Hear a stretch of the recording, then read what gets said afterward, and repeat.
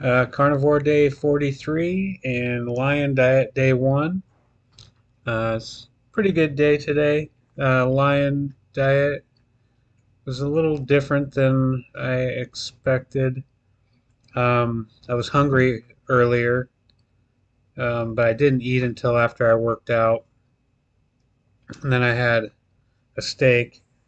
And then after I had a meeting shortly after that. And then after that, I cooked 2 ground beef patties because I was still hungry.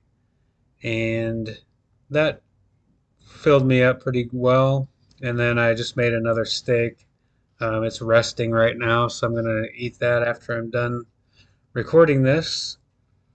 I had a headache all day today, probably from no caffeine. I haven't had coffee for a couple of weeks, but I think I mentioned like some of the electrolyte powder is hydration and energy, so it's got caffeine in it. And the protein powder that I had been using before working out also had caffeine in it.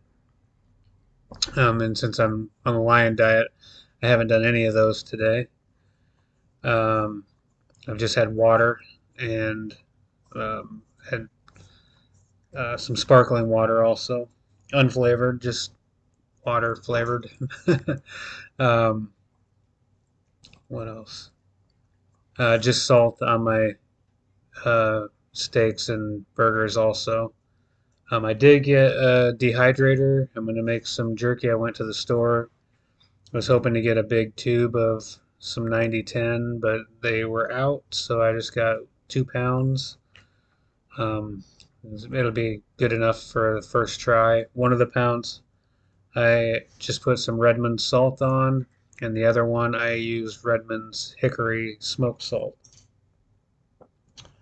Um, I haven't started it yet because the I need to do a little bit more research. The instructions in the dehydrator said to dry the beef anywhere from 4 to 15 hours. So I need to see for ground beef the actual expected time. I don't want to let it sit there for 15 hours if it only needs to be 4 hours.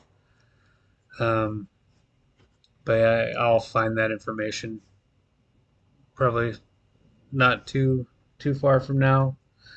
Um, and then I'll start that tomorrow morning. Maybe have it tomorrow night. Um, so I did I did a lower body workout today, and I did one set of push-ups. So I did 33 push-ups today. I could have probably done more.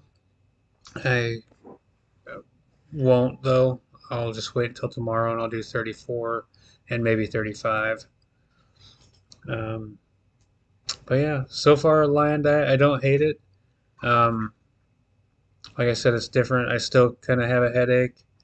We'll see if that goes away or gets better. And then if it gets worse, I don't know. uh, I mean, it's not terrible. It's just there. I guess if you've ever had caffeine regularly and then stopped having caffeine, you get that little caffeine headache. That's kind of what I've got right now. Kind of feels a little like sinus pressure right up in your forehead.